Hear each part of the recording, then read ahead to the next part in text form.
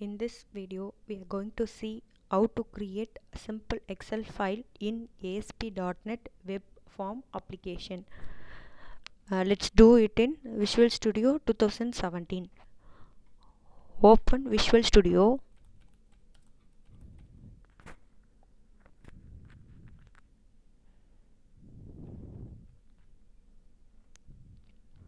Create a new project. Select Web ASP.NET Web Application. Name the project as Getting Started.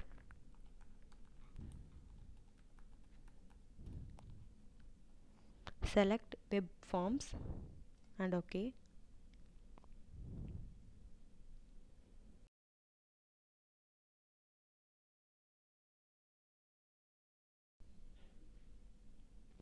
Once the project is created, we need to add XLSIO and its dependent assemblies to the project. So right click the project, select Manage NuGet Packages, browse for Syncfusion.xlsio. From the package source nuget.org, find Syncfusion.xlsio.ASP.NET. Read the terms and conditions. Go through the information about licensing from this page and install the NuGet. On installing, you will be prompting to add Syncfusion.compression.base, Syncfusion.licensing, Syncfusion.xlsio assemblies to the project.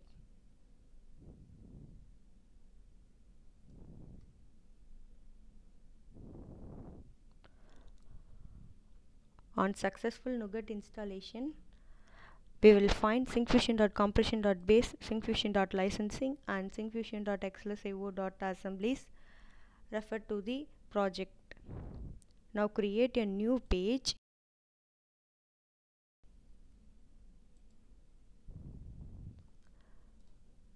Select web form. Name it as main page.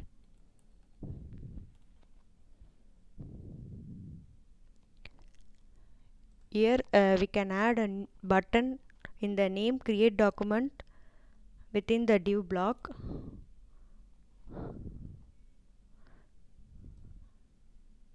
Now go to design view. Double click the added button to add a code for Excel creation in the click event. Before that, we need to add XLSIO namespace to the project as using Syncfusion.xlsio. Now let's add a code here for Excel creation. Let's initialize Excel engine which gives access to the Excel application. Initialize application and set the workbook version as 2016 through default version property of application. We can give Excel version as anything from 97 2003 to 2016, but we are creating in version 2016. Let's create a workbook with one worksheet and access the first worksheet from the created workbook and assign it to worksheet object. Here we are giving parameter value as 1 for create, which means workbook is created with one worksheet. By leaving it as empty, create the workbook with 3 worksheet by default. Now we are creating with one worksheet, hence providing the value as 1. Now we are going to set a text to cell A1.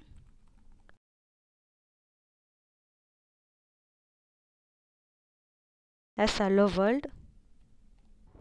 Now we are going to save the workbook in the name output.xlsx and download it in browser. Let's run the application.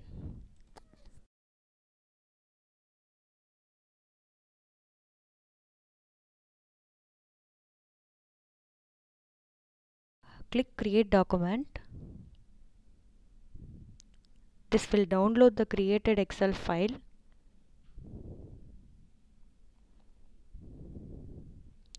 Now the text is set in cell A1 as hello world as expected. We can find an additional tab called evaluation warning with warning message created with a trial version of Syncfusion Essential XLSIO. You can avoid this warning by using licensed version of XLSIO assemblies. In order to get valid license, please contact our sales team, and you can find more information about licensing from this page. We are now going to add a code here to create an Excel file which is similar to that of our reference file, which is being displayed now, and it is an invoice format. This file includes text and cell formatting, pictures, number formatting applied on cells, formulas applied on cells, and so on. Let's add a picture in cell A1 as in this invoice template. Adding picture in first row and first column, that is cell A1. Now as you see in this input template, grid lines are invisible. We are going to make the grid lines invisible now.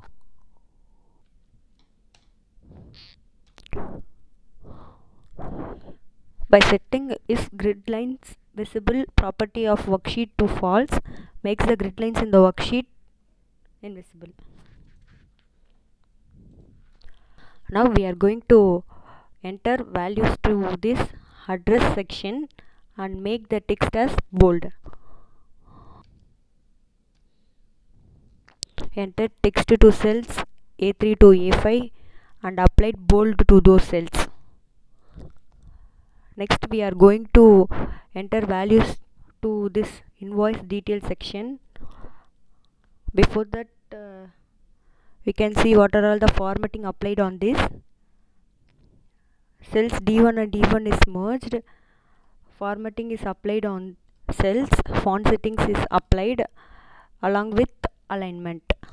Let's add a code here to format invoice detail section. Cells D1 and D1 is merged. Text is set on cell D1. Font setting is applied for cell D1.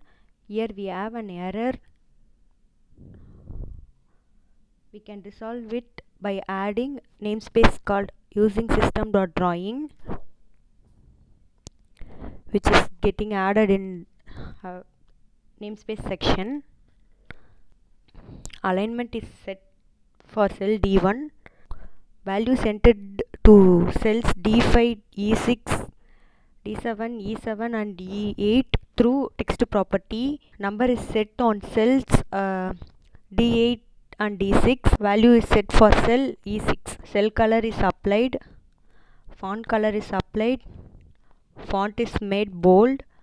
Alignment is set on this invoice detail section. Now we have done with this address section, invoice detail section. Now we are going to enter values to cells A7 to A13 and format the cells by applying formatting to cell A7 and add email hyperlink to cell A13. Let's have a code for adding values and formatting to cells in bill to section. Text is set on cell A7. Font setting is applied. Cell color is applied. Alignment is applied. Text is set on cells A8 to A12. Email hyperlink is added to cell A13. Next we are going to enter values to this product details section and apply formatting to it. Rows 15 to 22 of column A and B is merged, so we are going to apply merge for these cells. Now we are going to enter these values and apply number format to unit price and amount column as accounting. Now values entered to this product detail section. A15 to A20 values are entered using text property. From C16 to D20 number is added, text is added to cell D23, where we can find now number format is applied to amount and unit price section as accounting with this format, and to cell E23 which hold total of amount, we have applied accounting format to that cell. Now we add formula to this amount column from E16 to E20, which is the multiple of quantity and unit price. So we are going to use incremental formula feature to do so. Setting formula to cells E16 to E20 as a incremental formula of C16 into D16.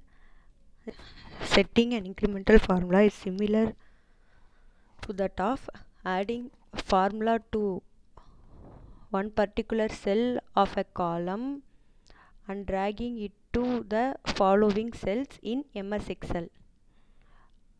We have set formula in E23 as a sum of E16 to E22 here.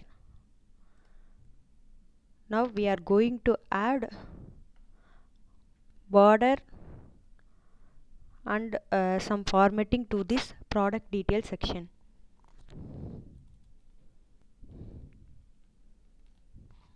We have added a code here.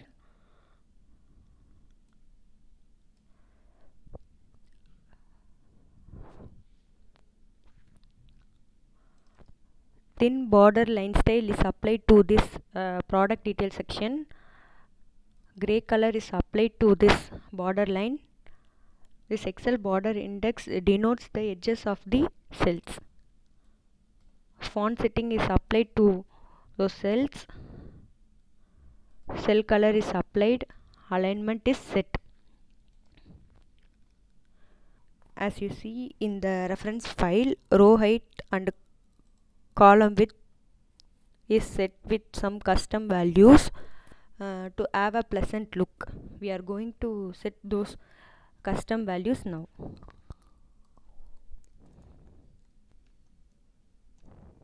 We have added a code to set custom row height and column width to used rows and columns. Now we have done with the code section. Let's run the application now.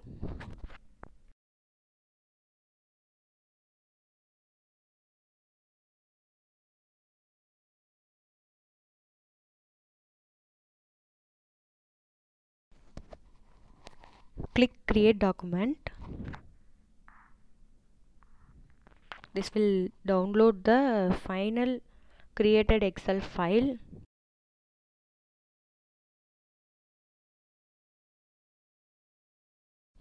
Now we have created an Excel file which is similar to that of our reference file.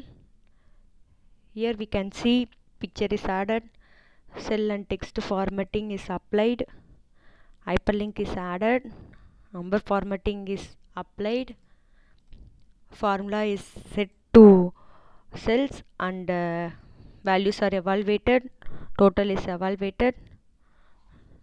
Now we are done with the Excel file creation using ASP.NET Web Form application. Thank you for watching.